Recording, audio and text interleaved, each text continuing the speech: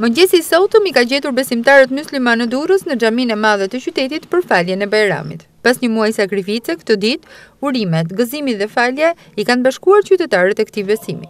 Ky vit ka kushtëzuar edhe festime, të cilat janë reduktuar ndjeshëm si pasojë e situatës së krijuar nga Covid-19.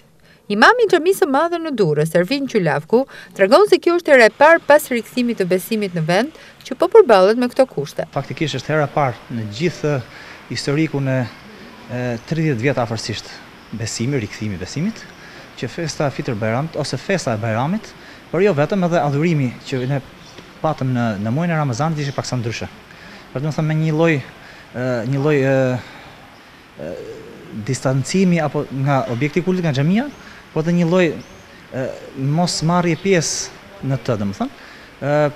Ne faktikisht do mbajmë mend gjatë gjithë kohës, jo vetëm ne si besimtar, por edhe një teolog, domethënë, për administrimin e situatës në këtë muaj, duke zbatuar rregullat e përcaktuara nga Ministria e Shëndetësisë, porositë përkatëse, ne do mbajmë mend që kemi qenë qytetarë të mirë të këtij vendi, të cilët janë pjesë integrale, nuk janë të huaj, por janë, si thënë, janë aktiv në raport që do të mbajnë me njëri tjetrin dhe me rregullat e përcaktuara nga institucionet përkatëse. Komuniteti mysliman i Shqipërisë ka njoftuar më herët të gjithë besimtarët mysliman se dita e parë e Fitr Bajramit është më 24 maj 2020. Emërtimi është i lidhur me solidarizimin me të varfrit. Imami i xhamisë së madhe në Durrës e cilëson këtë ditë si kurorëzimi në një muaj sakrifice, duke shpresuar se mirësia do të jetë kryefjala e rrugtimit të çdo besimtari. Dita e Fitr Bajramit është kurorëzimi i një muaji sakrifice dhe adhurimi dhe përkushtimi intensiv nga besimtarët musliman.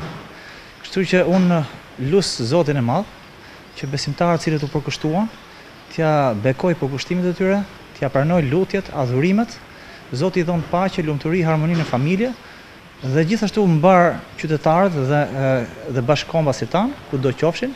Zoti i bekoft familjet e tyre, Zoti i dhon lumturi, harmoni në të dyja jetët. Ndërkaq, autoritetet shëndetësore kanë bërë apel që gjatë ditës së sotme vizitat familjare të shmangen për shkak të situatës së krijuar, ndërsa namazi i Fitr Bajramit këtë vit është falur në xhami sipas masave dhe protokollit të publikuar më parë.